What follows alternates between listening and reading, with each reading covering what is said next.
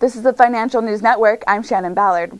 EGLE bulk shipping is up after it says it has reached a comprehensive agreement with receivers of Korea Line regarding 12-time chartered vessels impacting by Korea Line's decision to file for protective receivership earlier this year. Charter rates on the 10 vessels have been adjusted to $17,000 per vessel per day.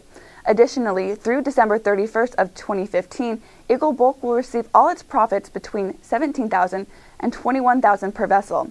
After December 31st, all the profits above $17,000 per vessel are to be split equally until the conclusion of the charters, which will expire no later than December 31st of 2018.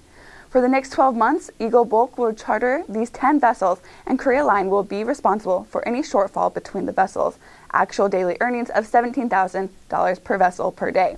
EGLE Bulk shipping shares are up 3.33% to $3.98. For more updates, stay tuned. This is the Financial News Network. I'm Shannon Ballard.